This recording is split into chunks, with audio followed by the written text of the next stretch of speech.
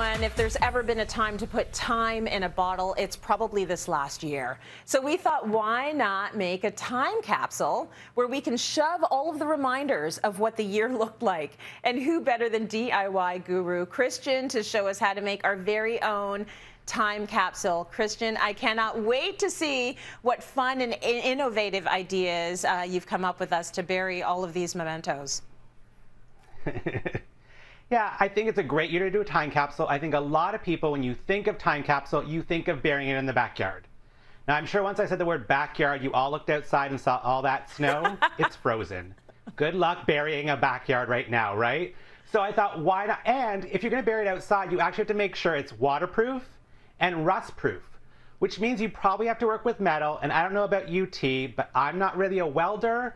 I mean, I still remember my childhood fantasy. I call it my Flashdance fantasy. Welder by day, dancer by night. Yeah.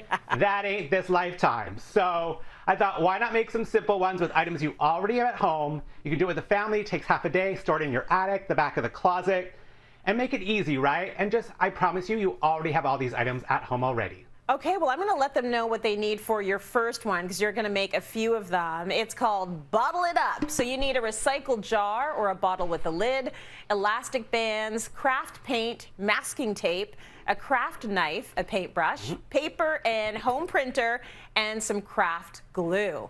Okay, how do we start? So the first thing for this one, it literally is bottle up because it's going in an old bottle.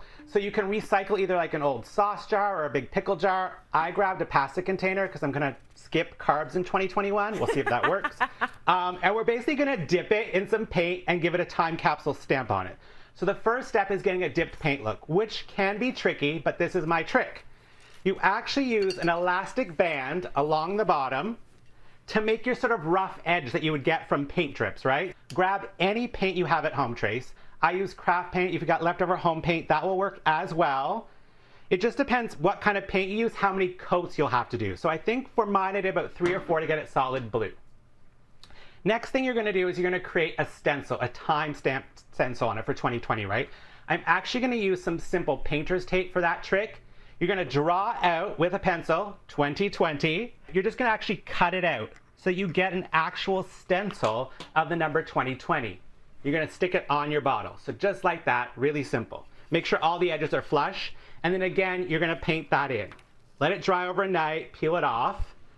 Once you've done all those steps, you should have this guy after night. Peel off our tape.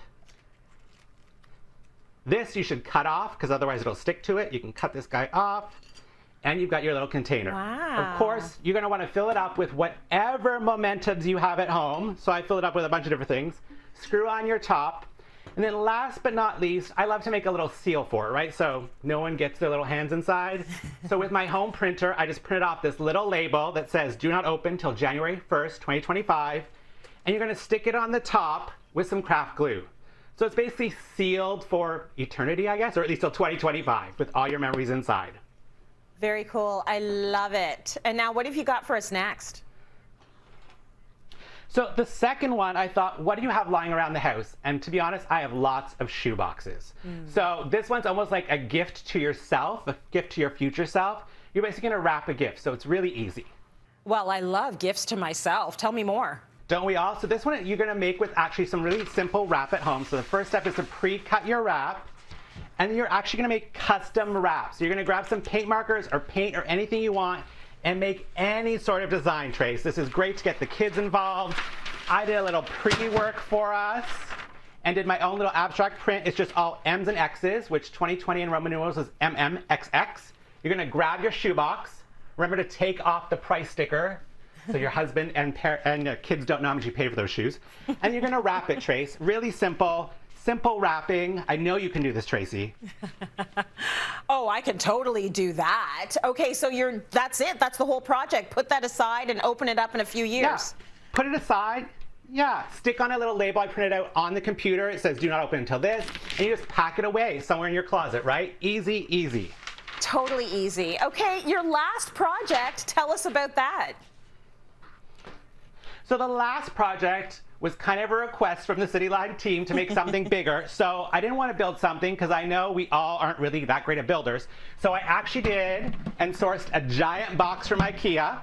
Really easy. So if you can build IKEA, you can build this guy. So it's just a plywood box.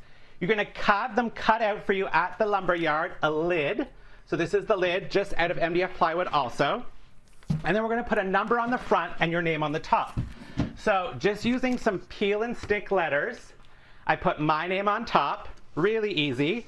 And then the paint technique that I did on the box is actually called dump painting. It sounds scary, Trace, but you literally are just going to dump paint on this. Okay. Any color of paint you want. Every color, it looks messy. The kids are going to love this, right? And then you're just going to roll it around back and forth, and you'll see they'll start to combine. Now the trick with this is 30 minutes in, you're going to peel off the letters, because otherwise they get stuck in there. And you will get a beautiful finished box with drip painting. Really easy. Yes. Did you make your own? Trace, Well, I heard you were making one in the studio. Why I made this one? I would love to say that I made this all on my own, but people are going to take one look at this and say, oh, so I guess Christian made one for Tracy. So take a look at the beautiful one I have here in studio. It is gorgeous. It's the beautiful paint. Dripped all together. It is colorful. This one says Cityline 2020 because we have a lot to talk about. You have done a really good job on these DIYs. We're actually going to add our memories to these time capsules in just a minute, so stay with us, okay?